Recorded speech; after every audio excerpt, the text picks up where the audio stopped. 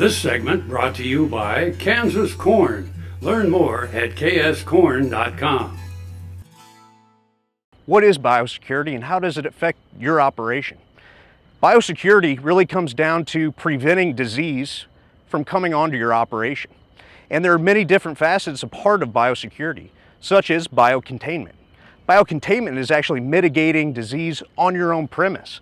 So there's a lot of different factors that go into that. You may be doing a lot of these preventative practices that really help your operation and keeping your animals decreased risk from getting disease.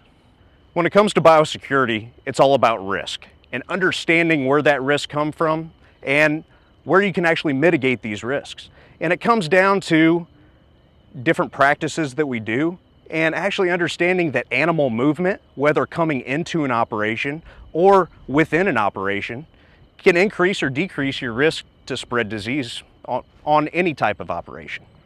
And what it comes down to is some of these simple strategies. Things like quarantine. You know, that word, really all it means is separation and isolation of animals at risk from spreading disease to the rest of the animals on your operation or your home herd. And the biggest thing with biosecurity is protecting that home herd. And when we isolate animals, we have a bigger opportunity to manage at-risk animals, and we can actually do disease diagnostics to keep certain diseases like BVD or trick or lepto, any other diseases that are out there, that we can keep those off our premise. And it also gives us an opportunity to use our animal health products. We have some phenomenal vaccines that we can actually be preventative in keeping some of these diseases off our premise.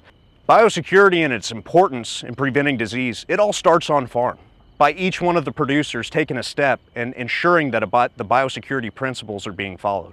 That ensures the health and well-being of animals on your own farm, but it also manages risk going down further into the food chain, because at the end of the day, we're food producers. And starting on your own operation, all the way to a finished product, biosecurity is extremely important.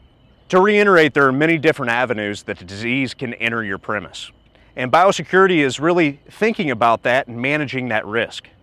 And where diseases can come from, people can spread diseases to animals, equipment, tools, trucks and trailers. Anything on an operation that's leaving and coming, if used incorrectly, not cleaned and maintained, sanitized properly, all these can be risks to increase disease on your own premise.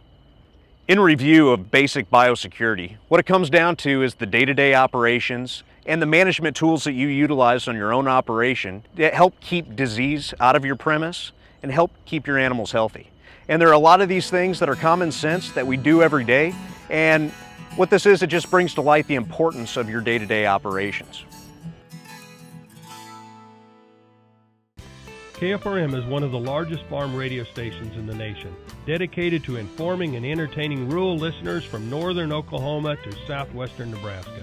You can catch KFRM in many ways, of course, 550 on the AM dial, streaming at kfrm.com, or on your smartphone by going to the TuneIn Radio app, or on AGam in Kansas on Tuesdays and Facebook every day of the week. KFRM, tune us in. You'll be glad you did.